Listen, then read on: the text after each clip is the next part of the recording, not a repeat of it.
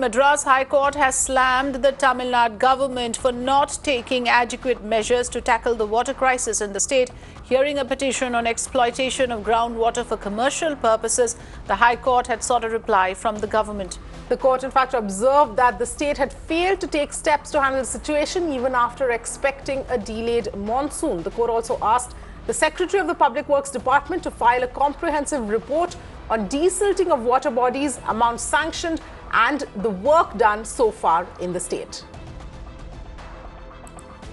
Pramod joining us on the phone line. Pramod, take us through the latest details as far as this entire case is concerned. Madras High Court slamming the Tamil Nadu government over this issue.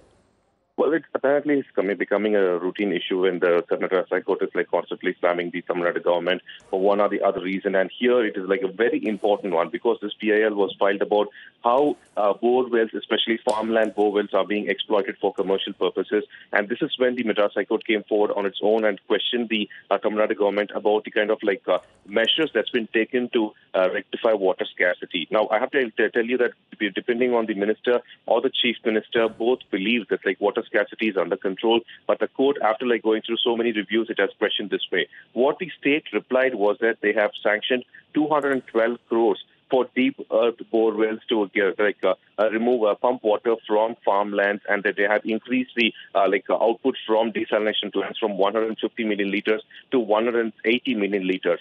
Not satisfied with this kind of reply, the court very clearly mentioned that even though the state on prior itself knew, that is by February itself, they knew that the Chennai and other cities are going to struggle because of water scarcity. The state did not take adequate measures. And not just that, the court has also included the Secretary for Public Works Department, which actually falls under the Chief Minister, and sought a report about the desilting works that have been taken all across the state.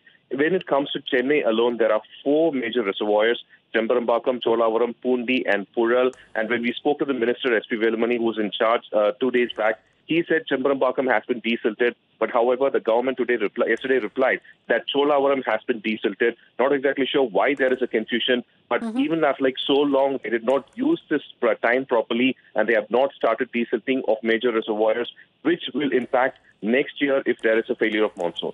Right, so quite a few lapses there, Pramod, as you're reporting. The desilting process is not complete. The government knew well ahead of time that there could be a crisis at this time of the year, yet adequate measures were not taken. Thanks for updating us, Pramod. In fact, let's shift focus to the water crisis that also Pramod was talking about. Just a day after Tamil Nadu Minister S.P. Velumani claimed that the reports of water scarcity were in fact hyped, Mirror now discovered one of the prominent hospitals in Chennai is in fact reeling under the water crisis. That's right, Avni. In fact, parents are forced to buy drinking water from tea shops outside Government Children's Hospital in Egmore. Drinking water is being sold at 3 rupees to 5 rupees per litre. However, authorities refuse to speak on this matter. அம்மா எதுக்காகமா வெளிய வந்து தண்ணி பிடிச்சிட்டு இருக்கீங்க? உள்ள தண்ணி இல்லையா? உள்ள தண்ணி இல்ல. எப்பல இருந்து இல்ல? எத்தனை நாளா இங்க இருக்கீங்க? நாங்க ஒரு மாசமா இருக்கோம். ஒரு மாசமா இங்க இருக்கீங்க, தண்ணி இல்லையா? தண்ணி இல்ல. எவ்வளவு காசு கொடுத்து வாங்குனீங்க? ஒரு லிட்டர் தண்ணி எவ்வளவு? ஒரு லிட்டர் 3 ரூபாய். 3 ரூபாய். And she claims that she's been bringing her child to this hospital. Well, the Tamil Nadu government says that in Chennai there is no water issue. Minister for Municipalities and Corporations, S.P. Velumani, also very clearly says that this is nothing but a created, hyped-up news. We are standing outside the Egmore Children's Hospital, a very, very prominent hospital. And the fact here is that in this institute, we have seen something very different. Outside the hospital in the perimeter, you have tea shops. On the right side, you could see those tea shops. And the thing is there, you have water bottles, bubble tops and everything, and you could see a funnel on top of it. What they're doing is they are actually selling drinking water here for a price. In fact, 1 liter of water at this location is 5 rupees, and you are being sold a minimum of 2 liters for 10 rupees. And this is what the people here are drinking. We were shocked, and when they tried to ask the question to the people in this area why they are following such a kind, they claim that there is no water inside. However, the management has not said anything about it so far. Yet, in this situation, that's the condition. As we walk, you could see over there, you have the funnels and you have the bubble tops where the people are being sold water, and this has become a routine over here.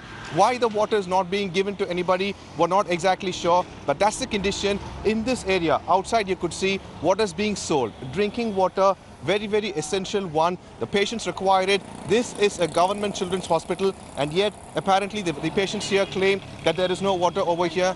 With camera person Saravanan, Pramod Madhav for Mirana.